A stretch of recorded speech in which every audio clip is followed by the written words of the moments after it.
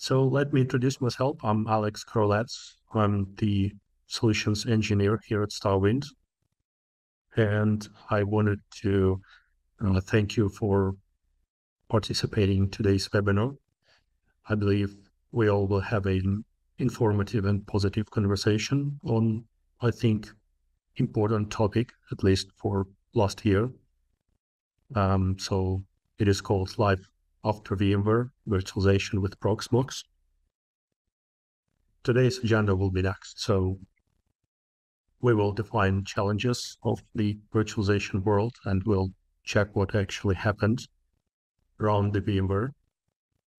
Then we'll see what are the alternatives on the market, and we'll talk about Proxmox, which is kind of our main topic here. And we'll also highlight how StarWind can use and improve Proxmox for providing HE for your production environments.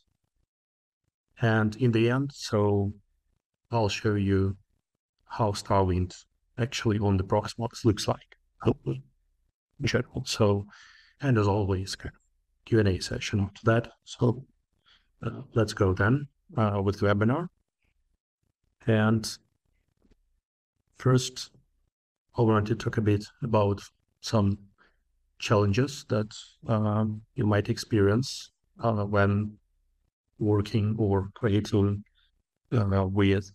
creating the production environments, production infrastructures, actually everything, basically in the rapidly evolving landscape of some technologies and services. Individuals and organizations are frequently faced with the daunting task of choosing the most suitable solutions to meet their unique needs. So this decision-making process is often complex and multifaceted, involving careful consideration of various factors such as cost, functionality, scalability, and also compatibility with existing systems, especially if we're talking about the server and virtualization world. And from my point of view, there are kind of two major challenges out there. So the first one is selecting the right solution for you. So it requires deep understanding of one's current and future needs. So it involves evaluating the market, comparing different offerings, and considering the trade-offs between the benefits and limitations of each option, actually. And so the challenge lies not only in identifying a solution that addresses the immediate requirements, but also one that can adapt to changing the demands over time. And the second challenge is simply switching from existing solution to a new one for various reasons. So transitioning to a new solution can be driven by several factors, including the need for improved performance, access to better features, or more favorable pricing. So, however, the switch often comes with its own set of challenges, such as data migration, like user retaining, potential for temporary disruptions in services, and a successful transition requires careful planning, clear communication, well thought out implementation, and well thought out implementation strategy in general, just to minimize any negative impact on operations. But yeah, so enough of those broad statements. Let's get to the point why we are here. So VMware's acquisition by Broadcom. Well, like typically one company acquires another. There are some changes to be performed by one who's the boss now. And the good changes or bad changes, only history will know. But so we're living here in present time. So let's see what kind of changes are already implemented and what actually appeared in the news feeds and forums, what actually happened in here.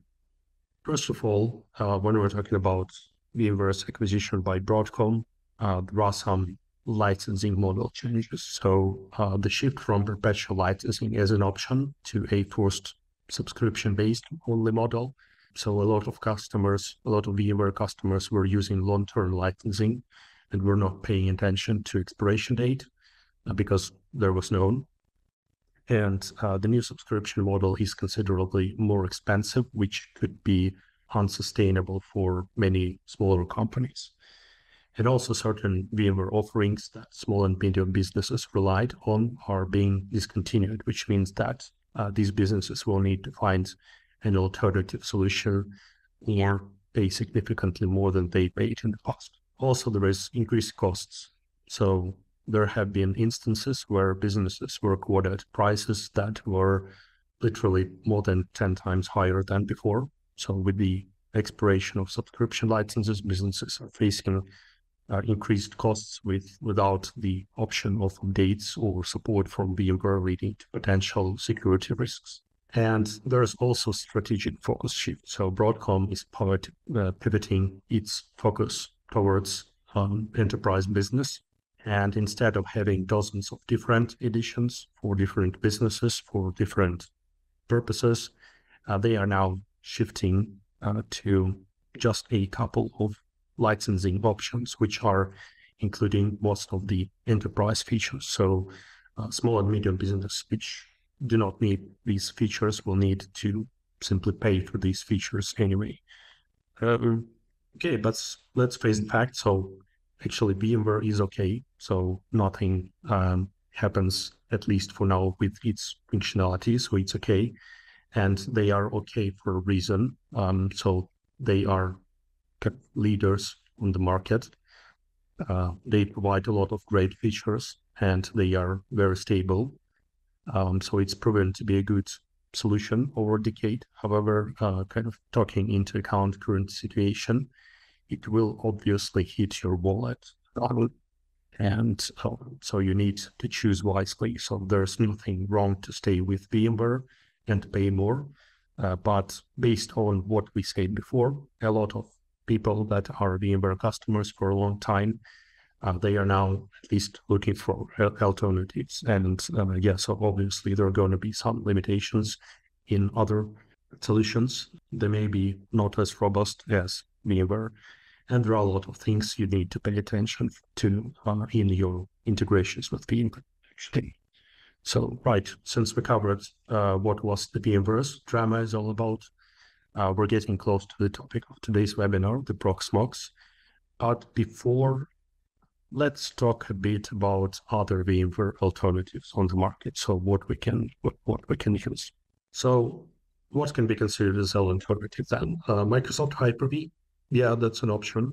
So the second player on the market, a lot of businesses implement Microsoft Hyper-V in production. However, historically speaking, many of VMware users don't trust in Microsoft products for various reasons, even if they can use Windows Server in their production environments, but they might not see Hyper-V as an alternative to VMware in general. However, it's worth to mention that Hyper-V is good for small and medium businesses, especially if you're already running some Windows Server virtual machines in your production environment. So switching to Hyper-V might be technically correct and cost-effective solution for you if you're not requiring a lot of extra features that VMware has, such as, for example, the full tolerance functionality, etc. Just by the way, a little off topic. So I see you guys asking me that, can you have the copy of the webinar? Of course, you can. So this webinar will be recorded and it will be available in 1-2 weeks after this date. And all participants will have the link to this webinar on the email that was used for participating in the webinar. So answering all these questions, yes, so you will receive a copy of the meeting. Thanks. Right, okay. So another option is XCP-ng or Zen server. So that's pretty much the same. So that could be an option as well, especially taking into account XCP-ng is an open source product and it is also free. So yeah, there are a lot of features missing in there. And in general, XCPNG is quite an old technology, utilizing old Linux core, but there were also commercial offerings like Citrix Xen Server, and I'd confirm that it's a viable alternative for small, let's say, 2-node or 3-node clusters. It is not bad at all. You just need to keep in mind that the support and documentation are pretty limited with XCPNG and Xen servers. And the same I can say about the Red Hat KVM as one more alternative, or at least that was an alternative. So there used to be a very good option to pay attention to, which was called Red Hat RHB plus Overt. Unfortunately, Red Hat ditched it in favor of open shared solutions, and now Overt is completely community driven. So it is not getting updates very often anymore and is dropped in terms of commits of this project. So if I were you, personally, I would not consider this as an option which needs viable attention, because simply you can't get commercial support for it. That's it. And what's left? So there are some other enterprise Linux options such as Oracle. So some of you are also noticing that Nutanix can be an option. Nutanix one is a bit different question. So they are more kind of aiming at enterprise market. So they do require several nodes as a minimal configuration. And yeah, so something like that. But actually, let's focus on the Proxmox, the solution that I think is worth paying attention to as an alternative to VMware. Who is the Proxmox actually? So in general, Proxmox is an open source platform that simply provides a suite of tools for managing virtualized server environments. So it was released a long time ago in 2008 in Austria, and simply matured throughout the years. And there is a Proxmox virtual environment, which is simply a server virtualization platform, the hypervisor that integrates simply KVM functionality and also Linux containers, offering web-based interface for managing virtual machines, also container storage, networking. And it was simply designed for enterprise virtualization and also allows for creation and management of virtual servers for some data centers, providing high availability clustering with ease. And it also features native backup solution, which is Proxmox backup server. And also it is quite well known among home labbers, featuring all-in-one architecture. Important thing is that Proxmox is really an enterprise-grade solution. So I personally recommend considering that for the production environments for the enterprise. But yeah, so that's how the things are going. For my personal opinion, it's pretty looking, especially for an open source product. Yeah, so there are some other good examples of a good user interface, but this one is not only good but useful. But if you're, for example, if you're a VMware customer, of course, you will experience some kind of jet lag when switching to it. So this is what you can expect. So it obviously is not as developed as VMware. And obviously you can just compare the size of the VMware and Proxmox team. But if you will get with it, with the Proxmox, you will find it pretty useful and not bad at all in general. Yeah, something like that. In terms of the support of the solution, I see one of the questions, how do we consider Proxmox an enterprise-grade solution when support is only provided by Proxmox during Austrian business hours? So one of the options will be here is having MSP assigned to supporting this solution. So definitely, if you're, for example, in different time zone, you can use one of your local MSPs that are able to support the Proxmox hypervisor, and that will be the better option.